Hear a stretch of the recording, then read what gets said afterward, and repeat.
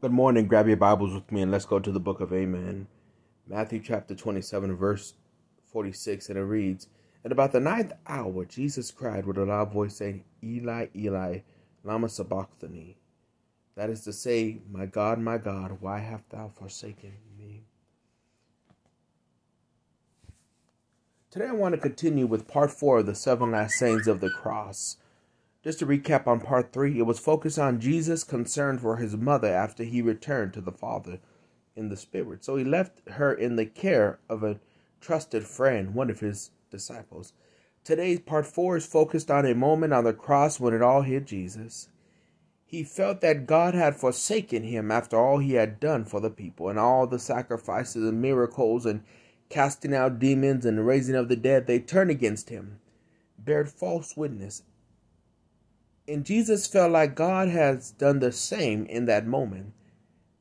Doubt set in for a moment. This is why the words rang out, "Father, Father, why hast thou forsaken me?" It was a moment of weakness for Christ. Today's text, which can be found in Matthew and cross-referenced in Mark, reminds us of a time when Jesus felt weak and lost, as if God had abandoned him and allowed his enemies to consume him.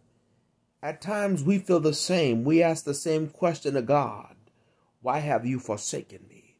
Why have you allowed my enemies to consume me? After everything I've done, preached, prayed, prophesied, and shared the gospel in your names, yet I feel you turn against me. I put my faith in you, God, and yet you didn't show up when I needed you. I trusted you to heal me, and yet you didn't heal me. I trusted you to save my unsaved loved one, and you didn't save him. I trusted you to deliver, God, that person who was addicted and lost in sin, but you didn't, God.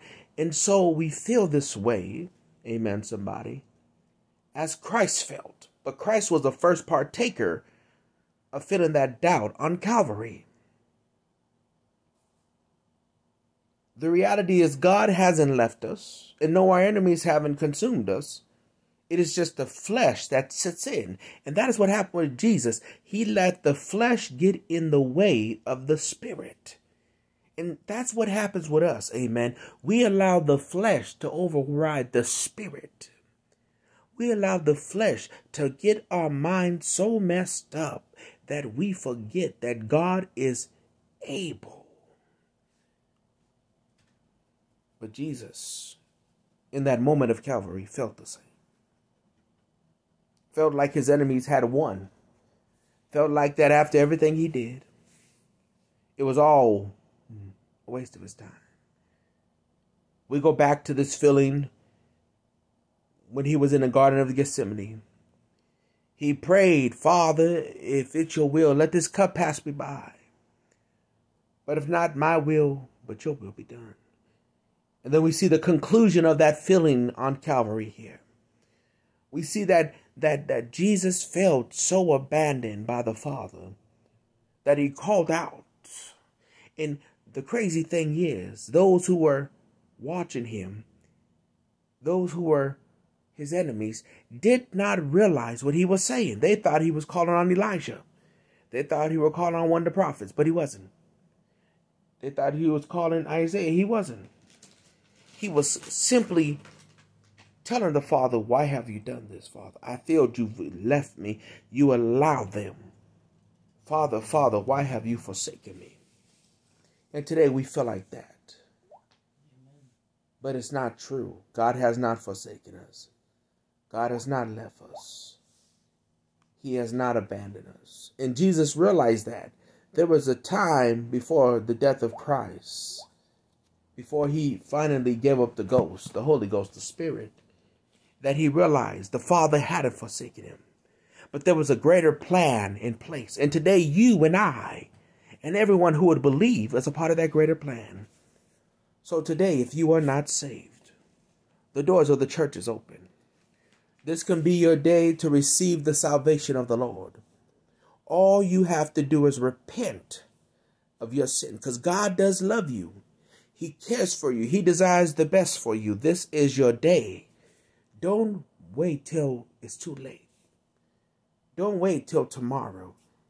Sin only brings destruction. Sin has no time limit of expiration. A man or woman could be committed in sin, it could be the end. And that's it. It is too late. So today can be your day. Let us bow our heads in a word of prayer.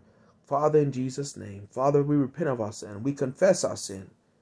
God, we confess that we're sinners and we need your grace and your mercy. We ask you into our heart, Father, to be our God and we'll be your child. We know this flesh, God, is nothing but terrible. The flesh will get us to believe God anything.